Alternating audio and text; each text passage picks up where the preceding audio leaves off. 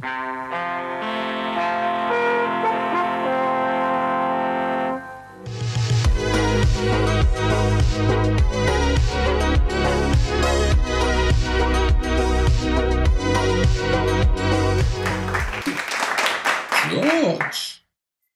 Hello, fellow Thamesmen. Thamesmen, how are you doing? I'm good. It's nice to see you again after your Greek sojourn. Are you like Aesop's fable or whatever? You know, like who's the guy who set off across the oceans? There's Jason the Argonaut, Alexander the Great, or someone like that. Homer the lot. You know what I mean? Yeah, What hat are we wearing today? Well, this is our World Championship Dodgers hat, mate. Which I think, can the Giants, your San Francisco Giants, say anything like World Championship? No, I'm sorry. When we say World Championship, we mean the center of the world, right? Which is America, not as in any other country. You know, that's going to really upset a lot of people. It's like, oh, let's be world champions of America. I know. It's all, but you know, I love baseball. Yeah, I do. And congratulations on getting the hat. Exactly. It only took them 40 years or 30 years or something like that. So yeah. Did you get a hat that fits this time? It's like on its maximum stretch over the back. It says you're going to have to chop your barnet. Right, are you ready for this one, right? You won't have heard of this one. You haven't even told me what we're doing right now. So right. Have you ever heard of Sleaford mods? I haven't heard of Sleaford mods. So no one is going to be watching this, right, except for Chris. Hang in there, Chris. You know. Right, so Sleaford mods, this was my introduction to Sleaford mods. And I read about them. They're kind of really underground, working class, post-industrial depression music. You're really selling this as something to carry on watching. It's like our subscriber numbers have just gone poof. They're like, I heard about them because they're cutting edge. And the guy's got a Twitch. And he has to keep, doing this. And anyway, they came on to Jules Holland. Anyone who doesn't know, Jules Holland is basically, what is he? He's like the wizard of all our music in England. He took over John Peel, who you also might not know. John Peel was the person who fought for all the underdog bands, and he broke Led Zeppelin, he broke Roxy Music, he broke basically all the big bands. And now Jules Holland does that, right? But Jules Holland, prior to this, was the keyboard player of Squeeze, wasn't he? Yes. So, yeah. Yes. So he has amazing musical chops. He's a great keyboard player himself. What he does is he has a TV program, and it's in a circle. So all the bands are facing each other, and each band will then play one track. So it really is, you're in an exclusive audience, and you got to do well. Sleaford mods are invited and they came on, and I honestly had not seen anything as good as this for years. And it's just really, really raw. If you're offended by swearing, probably not the track to watch. Great. Okay. All right. And it's about Jobseeker. It's about, for those who don't know, you Americans, it's about being unemployed, which obviously then has a dichotomy for them, because like, when do you sell out and make money out of being unemployed? All right. Let's do it. All right. Let's do this. I can't wait. This is fascinating. I have no idea what this is. All right. You ready? I am ready. Yeah. 3, 2, 1, boom. Now we change the vibrations again, and I'm delighted to get into this room from Nottingham, Sleaford Mods.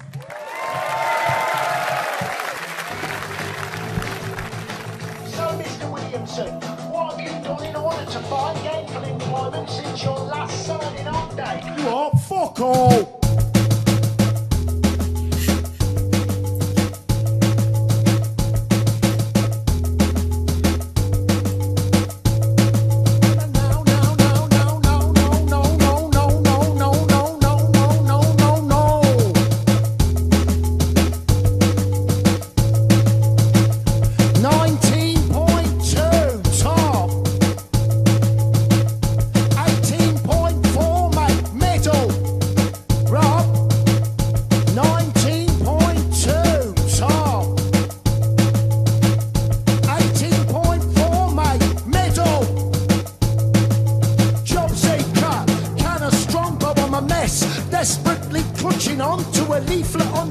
depression, supplied to me by the NHS. It's anyone's guess how I got here. Anyone's guess how I'll go. I suck on a roll up, pull your jeans up, fuck off. I'm going home, Jobseeker. Jobseeker, boo. Say, Mr. Williamson, what have you done in order to find gainful employment since your last signing on date? Fuck all. I sat around the house wanking, and I want to know why you don't serve coffee here. My signing on time's supposed to be 11:10. It's now 12 o'clock, and some of these smelly bastards need exterminating. Mr. Williamson, your employment history looks quite impressive. I'm looking at 3 managerial positions you previously held with quite reputable companies. Isn't this something you'd like to go back to? No, I just end up fucking robbing the place. You got a till full of 20s looking at you all day. Well, I'm hardly gonna fucking bank it. I've got drugs to take and a mind to break. And a mind to break. And a mind to break. I'm gonna break my mind. I said, well, Jobseeker. Can a strongbow, I'm a mess. Desperately clutching on to a leaflet on depression. Supplied to me by the NHS. It's anyone's guess how I've got here. Anyone's guess how I'll go. I suck on the roll up, pull your jeans off, fuck off. I'm going home, Jobseeker, wonder. Jobseeker 2. Choo-choo, Jobseeker 3. Jobseeker 4. Choo-choo, Jobseeker 5. Come on, come on, come on. That's it for Jobseeker 6. No, no, no, no, no, no, no, no, no, no, no, no, no, no, no. Ooh, Jobseeker 7. Come on, come on, come on. I said for Jobseeker 8. No, no, no, no, no, no, no, no, no, no, no, no, no, no, no. Ooh, Jobseeker 9. Come on, come on, come on. That's it for Jobseeker. Jobseeker. Jobseeker. No, no, no, no, I don't want to do that. I don't want to do that. I don't want to do that. I don't want to.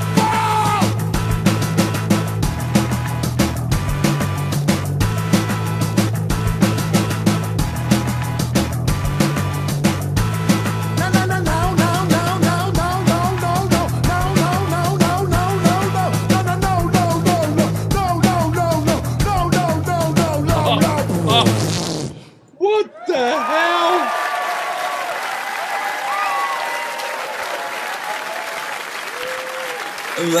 That blew my mind when I saw that. There's so much to talk about. I'm honestly in a little bit of shock. Well, that's England's new entry for the Eurovision Song Contest. we might win if we did that, for God's sake. You know? Can you imagine if we put them forward as our Eurovision, and from England, Jobseeker, you know? Well, there's so much to talk about, you know? I really like it, first up, because it is so English. So English. So it's like remember the days of being on the dole, UB40, going down the job centre, get your unemployment, welfare state, all that sort of stuff. Added on that lad, sound, that attitude. The guy just standing there with his beer. Well, the guy who stands there, right? That's the DJ. It shows you DJs do fuck all. Yeah, right. Right? So no, that is the honest DJ. Right. Well, but maybe he wrote all the beats. He does. He wrote all the beats. So, but they're so brutally honest. They're saying all these fucking ponces that stand up there and try to. They don't do fuck all. It's all on the USB stick. So he goes up and has a pint. Well, why not? Exactly. Keep his mate company. Right. I mean, why not go on national TV, drink a pint? Yeah. But I honestly though, for those who don't know, in England we have the welfare state, where you, if you're unemployed, you have to go to the job centre, go down the dole, and you have to go for an interview, and you have to show that you're looking for work, and if you don't get anything, they'll give you money. Now, I did it. I had a period of briefly doing it, and it was pretty miserable. And so anyone who's done it would totally get where that song comes from. I've done it as well. And it's like you have to go in and they're kind of offering you shit jobs and whatever. It's just like, but it is final chairs, and it's awful, and it's I mean, but it's true poetry punk, post-industrial kind of working class, attitude. It's the DJ is absolutely brutally honest. The guy's got, obviously he's got his Twitch, and he has to pull the words out of him as well. It's really well written. It's really brutal. It's like an English rap in some ways, isn't it? It's like it's a stream of consciousness. Well, there's a song that really turned me on to him, TCR, Total Control Racing, and basically that's all they're singing, and the cars are going round, Total Control Racing, and you can see they were stoned out their gourd when they made it up. They've done really well, right? This band are doing really well. They're obviously What year that was? Yeah. No, I do apologise, but they've been. I mean, I know that he did work. He worked with Spiritualized before, that singer. Oh, really? And then so I think they did quite a few albums, but recently now they've done like 5 albums. Recently now they've gone up, and they're very trendy now to have. And it's kind of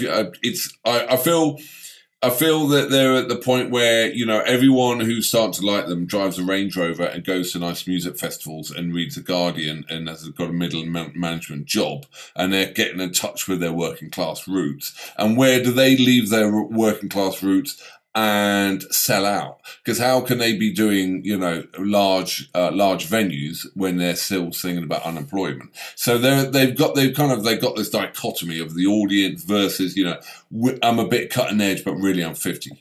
And really they're making a bit of money now, but they're still singing about. I don't think there's anything wrong with being rewarded for talent, No, neither do I. It's just I think that they're starting to break it now, and it's like the thing about them is their authenticity. Yeah. But I mean, I often people, I don't know if people ask you this, in America, people will come up and say, probably to the British invasion and stuff, they'll go, why is so many good bands come out of England? And I'm not saying England has exclusively good bands, but we've had some pretty decent stuff from time to time. We have these waves of music. And I've always put it down to the welfare state. And I remember when we had a little band and you were running around playing gigs and stuff, it was the welfare state that subsidized musicians. Yeah. That it was what allowed them to sit in their sitting room bedrooms and practice day after day after day and write songs and create music and maybe make a bit of money on the side down the pub, and a few cash gigs and stuff like that. And I always thought welfare state was kind of like the art subsidy that allowed bands to form themselves without having to go out and sell themselves to go and do like weddings and things and play. I agree with you, very well put. I'd also put in there the weather, because honestly, I learnt the piano one winter. It was so goddamn miserable, and being in California, looking back, do you remember we used to have to say, when shall we have a barbecue? And we would look up and we would say, well, next Thursday looks all right. Because, and that's when we would have a barbecue. Thursday afternoon could be okay. It rains so much in England, so if you get paid a bit of money and you can stay inside, you might as well do Total Control Racing and give it a go, Did you go to that barbecue we had at Elvendon, where when I used to live in Elvendon in the cottage, and it was in the garden, and Alaric was living there, and we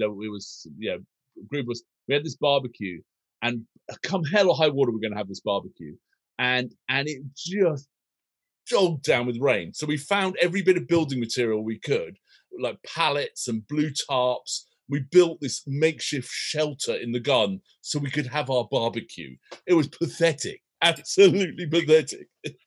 I know. I kind of miss it. I miss weather, but at the same point, I don't have to pick what day to have a barbecue.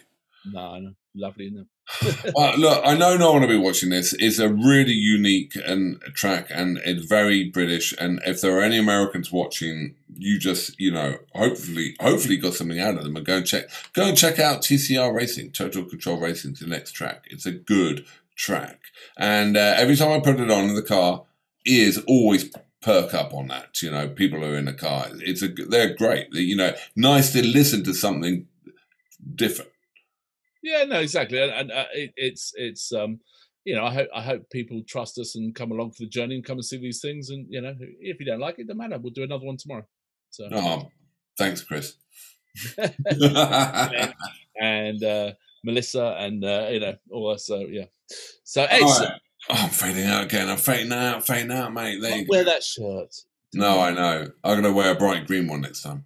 I tell you, one day we should do a show with just wearing bright green shirts and just be disembodied heads. And you with your little hats on top. I'll get a green hat as well and just be like... I'm going to get you one of those with the propeller. Hat to propellers. Why was that? What was that? That was a very American thing, wasn't it? That was that guy, Pee Wee Herman.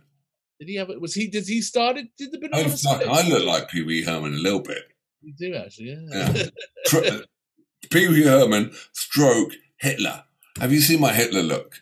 It's